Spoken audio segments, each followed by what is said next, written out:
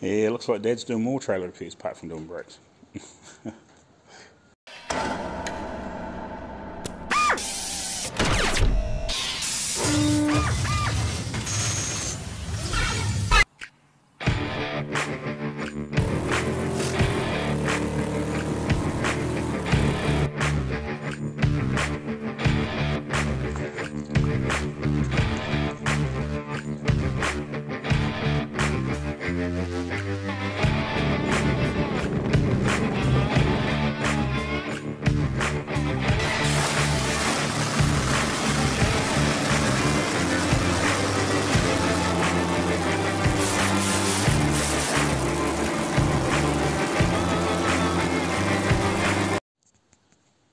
How you going, guys? So of just gave a brief update on what we've been puddling around with for the last few days. I haven't done much on anything, to be honest. I've got a video to put up that I haven't touched this for at least 10 or 12 days. Because we're away at the weekend, the car show, Cromwell car show, and bits and pieces, and just been doing other things. But you've probably seen that Dad's been puddling around with this for a while. Had to get some brake parts because it never had brakes on it. It's about 40 years old or thereabouts. Dad picked this up in second hand, minus the axle, in about 87 or somewhere around about there. He got it off a mate of his that it had a tandem axle underneath it. And he wanted a bigger trailer, so he took the axles out of it and he made a longer trailer or something like that. So Dad bought this and just put a single axle underneath it. I'll spin the camera around, hold on. So he got, I think I actually said in one of the earlier videos that he got some front stub axles off an old 70s Bedford van, and grabbed a set of brake drums, but obviously when he grabbed them, he grabbed a 10-inch one and a 9-inch one, because depending on the year they had different size brakes in them.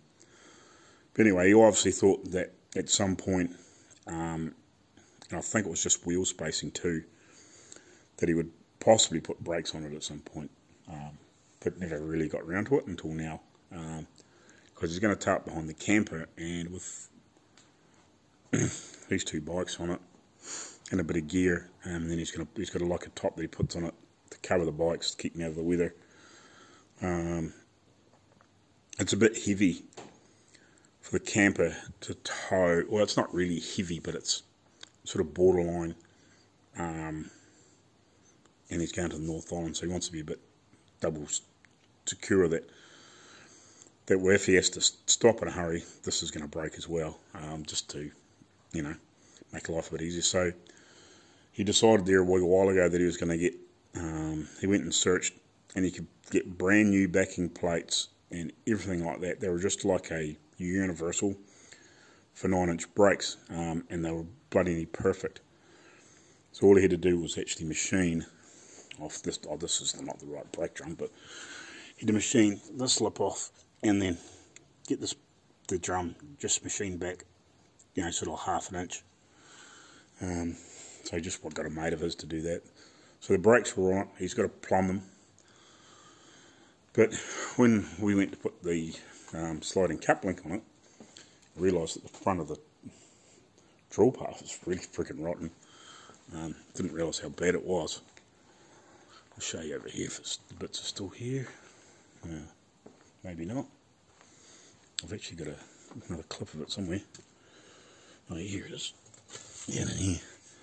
So it looked alright on top, and there was obviously the tongue was all welded on it, but man, she was rotten on the bottom. Like Dad's mangled it, getting it off, but well, that might have been the top, was it? Yeah, that was the top piece where it was welded on, but so obviously he's mangled it getting it off. But you can see how thin and rotten it was. It was mainly because the water couldn't get out. Dad had drilled a hole in it at some point to try and let water out, but probably should have been right down the bottom, not partway up, and it's just rotted out over the years. So he cut the focus. So he cut the drill barrel back till we actually found good solid metal.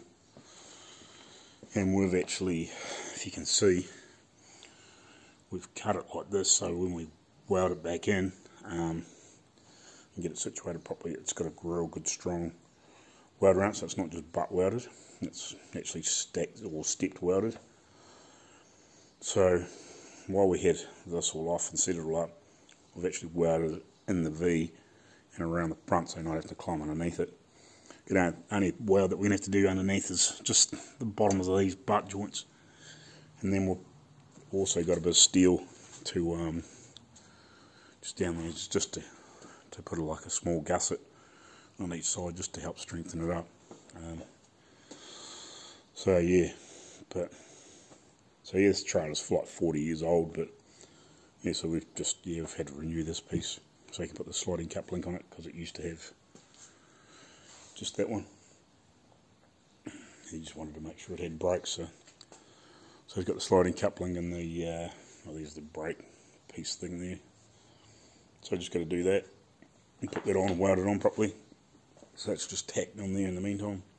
On the top, we've like fully welded it around the bottom, and we've just got that, just getting it all set up. Do a little bit of trimming just to get it to sit in properly, and then we'll go around and V out the joins, or we'll probably weld V1 out and weld it, and then V the rest out, and then weld them all. So it's got a real good penetration, nice and strong. So that's what we should have been doing at the moment. I really probably haven't got a lot more to do on this, but just lots of fiddly shit. Just sorting out all those last little bits and pieces that for mounting points for different things, and just making sure I got everything right. So hopefully, if I get a chance, because I'm not going anywhere this weekend, except I do have to check something out in our modern car. Feels like the steering racks come loose on one side, so I've got to get underneath that and have a decent look at it. Because when we drove to Cromwell, you could hear like it was like a, if you like turned it, like it felt like something was moving. It only just started to happen, so it's a bit of a pain in the ass. But so I'm gonna have to get underneath that and have a look. But yeah, I've only just got little bits and pieces ready to do this, and then I can start doing the finish prep.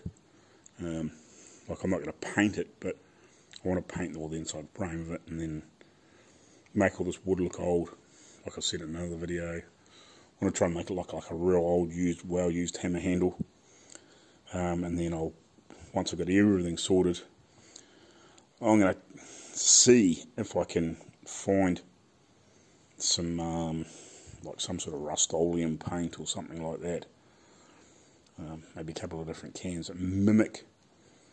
See if I can mimic the outside and the frame, and then yeah, as I said, like all the wood, even the motherboard, I'm going to make it look like an old hammer handle, like sort of burn it all up and age it all, and then we'll